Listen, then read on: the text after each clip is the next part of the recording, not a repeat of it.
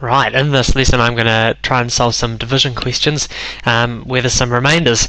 Remainders are just a fancy way for saying the bits left over once I've shared an amount out. So let's start with this question here. I've got 64 toys which I need to share between 7 people. Now I know that 64 won't share evenly between 7 people, so what I'm going to try and do is think of an amount just less than 64 which I can share between 7 people. Well, I know 63 is on my 7 times tables, so I know 63 toys shared between 7 people would give me 9 toys each. So I can write that up here. Each person would get 9 toys, but I notice here I've got 64 toys and here I've got 63 toys, so I'm going to have 1 toy left over that I couldn't share into any of those 7 groups. So the answer to this question is 9 toys, remainder 1. Let's try this one. This time I've got $87 and I need to share them, or share that money between 9 people. So just like last time, I think of an amount just less than 87 which I know that I could share between 9 people. So I'm thinking about my 9 times tables. Well, I know that 81 can be shared evenly between 9 people because 9 times 9 is 81. So 81 shared between 9 means each person would get $9, so I can write that up here.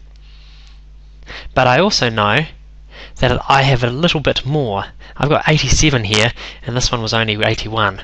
So the difference between those two is 6, which means there's $6 which I haven't been able to share out between those 9 groups, or those 9 people. So each of those 9 people got $9 each, and then I was left with $6 which I just couldn't share out evenly between them. So the answer is 9, remainder 6. Let's have a look at this one here.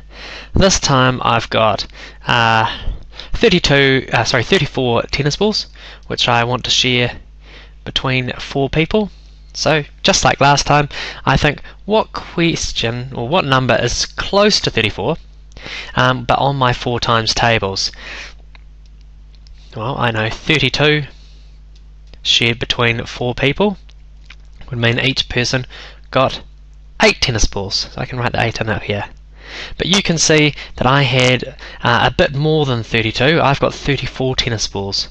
So that means I've got some tennis balls left over that I can't share out evenly. In fact, I've got 2. So each of those 4 people got 8 tennis balls each. That shared out 32, which meant I had 2 more tennis balls left which I couldn't share out evenly. So I've recorded those as the remainders here.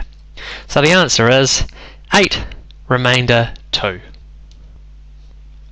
Sometimes it makes sense to show these remainders in a slightly different way. So let's imagine this question here again, but this time we're going to imagine it's 34 whole pizzas which I want to share between 4 people. Now we've already, let's draw the 4 people up here. Now we've already worked out in this question that each person would get 8 whole pizzas, and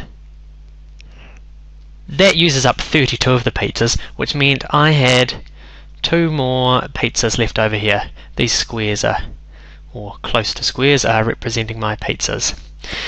So we could say that everyone gets 8 pizzas and there's 2 pizzas left over, or 2 remainders, but we could express that in a slightly different way. What would happen if we split those pizzas in half?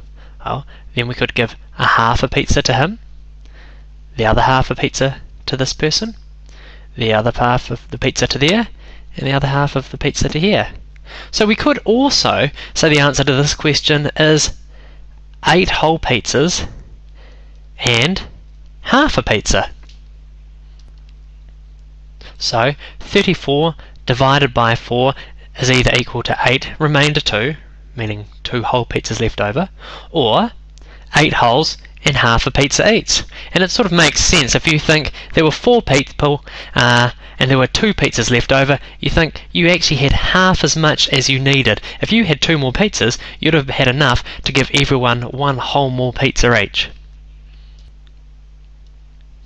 Let's imagine I had $37 which I wanted to share between 10 people. Just like we've been doing, I think of what number is just below 37 which I can share between 10 people, and the answer is 30. 30 shared between 10 people means each person gets $3. But obviously I have a little bit more than $3. You can see I've got 37. So that means I must have $7 left over. So you could imagine there's 10 people, each person has been given $3, and then I've got $7 just left over. Now we could also express this remainders in a slightly different way, like we did in the lesson before. $3 with $7 remaining is correct, but it might be better to show it in a different way. So I'll record how much each person gets, which is that 3 from over here. Now, how many people do I need to share this money between? Well, the answer is 10. And how much have I actually got to share between those 10? Well, I've only got $7. So I've got 7/10 of what I need. If I had $3 more, I would have enough to give everybody $1 more, and I'd have 4. But as it is, I've only got 7. Now hopefully you'll know from changing fractions to decimals that 7/10 is also the same as 0.7. So I could give everyone $3 and 70 cents. That's where the 70 cents came from. It was 7 out of the 10, and this is where the $3 came from.